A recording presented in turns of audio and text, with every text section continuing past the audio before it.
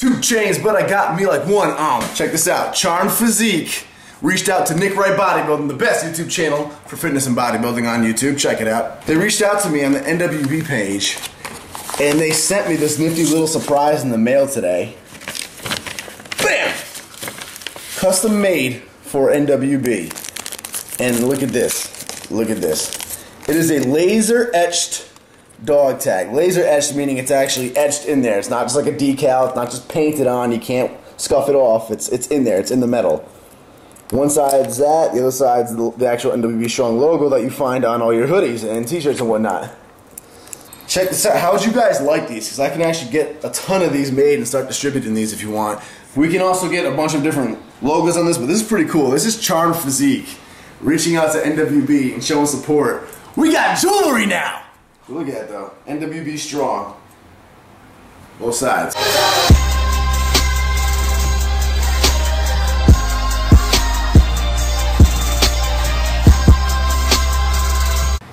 So what's happening, La Familia? Nick Wright Bodybuilding. Q&A gone completely wrong.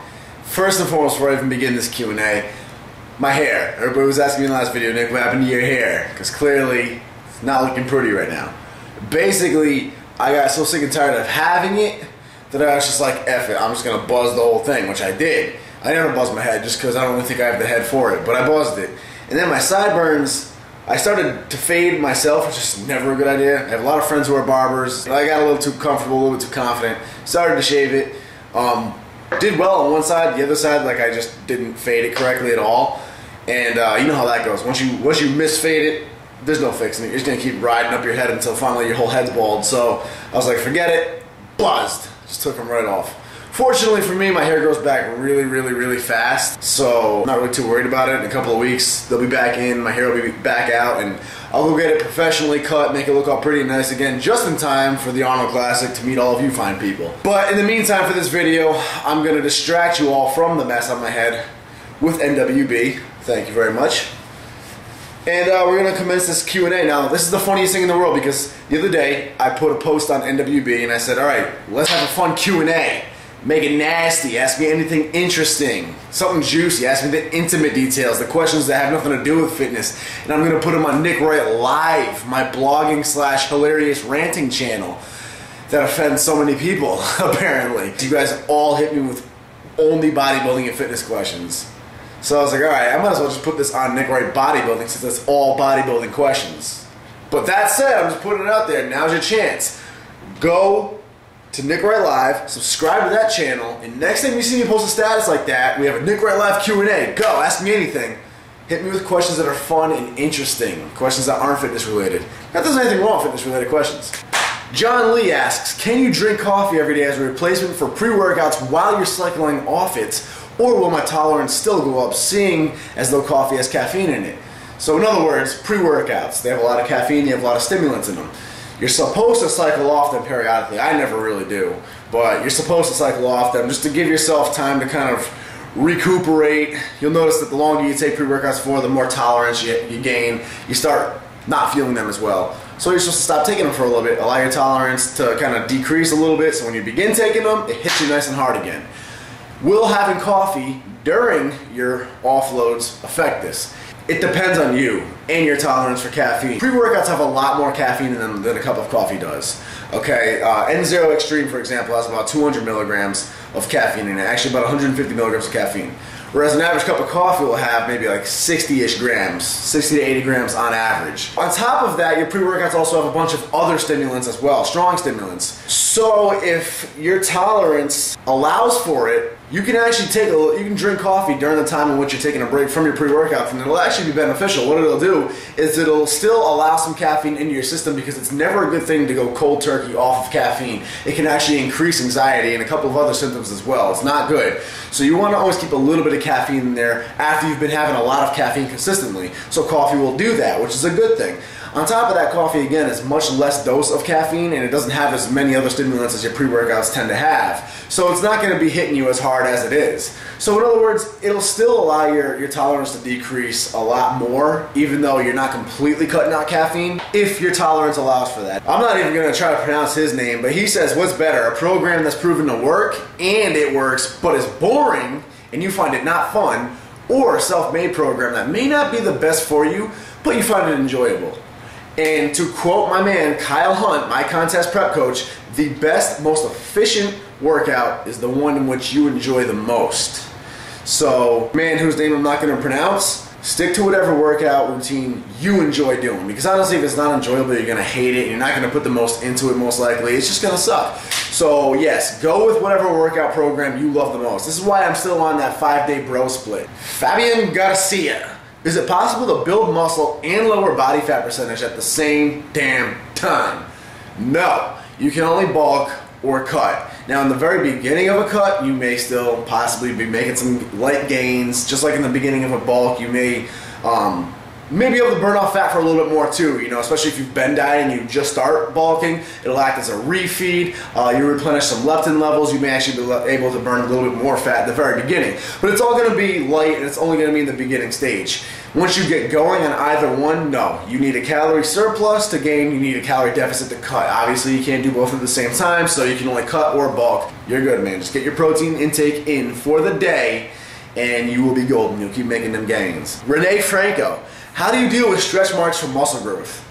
I don't know. I don't have any. My mom has really good skin genetically, and actually I guess my dad does too, and they passed it on to me, so I've never had a stretch mark in my entire life. And honestly, I know I shouldn't be, because I know a lot of you are trying to figure out how to get rid of your stretch marks, but I'm a little jealous of you guys, because like, I just want one. Like, I see all the big guys with stretch marks. I just want to feel like I'm big.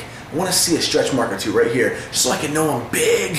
Costas Cambos asks, our fish oil omega-3 will help me produce at least a 5% testosterone increase.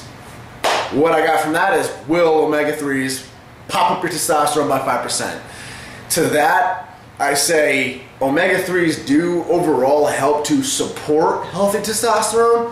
Whether or not they bump it up 5% is completely irrelevant. It's so irrelevant that honestly, if a magical fairy came down and said, Nick, I'm going to either up your testosterone by 5% or decrease it by 5%. Which one do you want? I would just tell her to surprise me, because literally decreasing your test by 5% will make as much of a difference as increasing it by 5% will. It's totally irrelevant.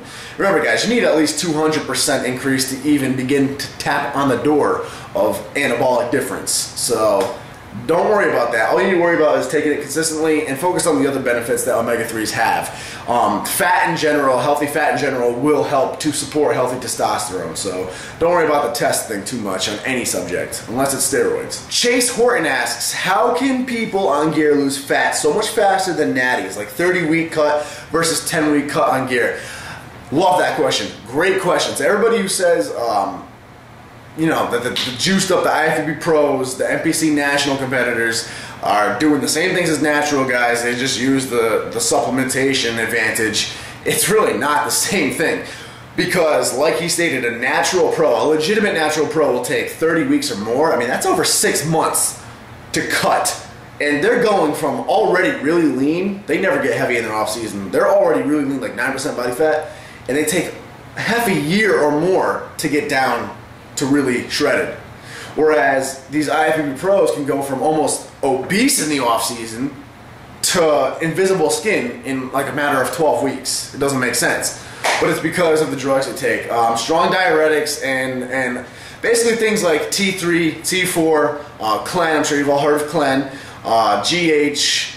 Those will all help you get really, really, really shredded, and you really don't even have to worry about diets so much when you're eating them either, as far as eating lean goes. What is the best macros to aim for while bulking and cutting, and why? That is going to come down to your exact body type, your exact level of activity, where you're at as far as body composition goes, what your goal is, how far out you are. Basically what I'm trying to say is it's different for everybody, and it really depends on the individual. What I recommend is contacting Kyle Hunt at huntfitness.com. He did my contest prep. He's great, and he's one of the most affordable coaches I've ever seen in the industry, because coaches are getting expensive now. It's ridiculous. What is your favorite and least favorite exercise you do? Man, calves and abs. I don't know specific exercises. I only do exercises that I like, honestly. You know, I was watching Andrea Valdez's video, one of her recent videos, and I saw her going over, I guess, a regimen that 3D Muscle Journey made for her, and she was talking about how she didn't like glute bridges, I think, and she wanted to talk to her coach about switching with something different. And, you know, I totally respect that. I understand, you know, what the coaches are trying to do, and I understand why she's following that, and that's great. She's, you know, she wants to be spot on, precise, and successful in her prep, so I get that. But me personally, I was just thinking the whole time watching it, I could never do that. I could never go by somebody's regimen, especially if it was an exercise I didn't like. I wouldn't even ask my coach. I would just be like, no, we're not doing these today. I'm doing this today, and then I'm going to tell my coach that I want to start doing these. And in which case, a good coach would then talk to you about it, and he'd understand that, Nick, you're just having a terrible twos rant. You need to calm down before I smack you up. And then we discuss what exercise options we could throw in there instead. What do you prefer, Lucky Charms or Captain Crunch? Oh man, definitely Captain Crunch. What was your favorite moment in Dragon Ball Z? I have never watched Dragon Ball Z in my life. Scott Herman, who's a good friend of mine, loves Dragon Ball Z, and I'm just lost every time I talk to him. And he'll show me like some new relics and stuff that he got, some new like Dragon Ball Z pieces, and I mean, they look cool, but I don't know anything about Dragon Ball Z, so I just sit there, I'm like, wow. If you could change one thing about yourself, what would it be? Oh man, only one? Oh God, man, that would either have to be a chin. I would either want a chin. See, people give me crap about my jaw. My jaw is actually not that bad. I got a decent jaw. It's my chin. I have no chin. And it creates the illusion that my entire jaw is bad. I mean, I don't have a pronounced jaw by any means. So my jaw is actually decent. You can see it in some photos. My chin, though, don't have a chin. I would definitely change that. I would want my shoulders much wider. Like skeletal frame, my shoulders to be much wider. Taller. Wouldn't mind being a little bit taller. Probably the main thing that would change as of right now. Oh, and bigger hands. I wouldn't mind bigger hands. Pain in the ass when you're trying to lift weights. Ryan M says, New England shout out. Yeah, New England, Northeast Coast. I rep it hard. What are the best six-pack exercises for bulking? Watch my 8-pack workout. Type in Nick Wright 8-pack workout.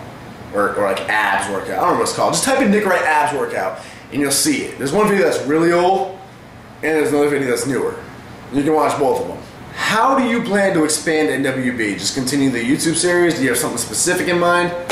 Well, yes, the YouTube series will continue. I'm constantly networking behind the scenes business-wise, linking, networking with other business people. I'm making some moves that I don't see a lot of YouTubers making. And of course, there's some much bigger plans that are in the near future. Possibilities, they're not set in stone, but they're likely. I don't want to say anything yet because they're not set in stone. So the only hint I'll give you is Twin Muscle Workout is the only YouTube channel that beat me to it so far. That's the only hint I'm going to give you. Other than that, you'll see NWB excel. NWB's been on top of the game, regardless of not having the most subscribers, and it's going to stay on top of the game. So that's it, guys. If you like the bodybuilding Q&As, of course, let me know, and we can do a little bit more. Like I said, be on the lookout. The next time I post, Q&A time, or ask me anything on Nick Wright Bodybuilding, and I tell you it's for Nick Wright Live. Let's come with some creative, clever questions.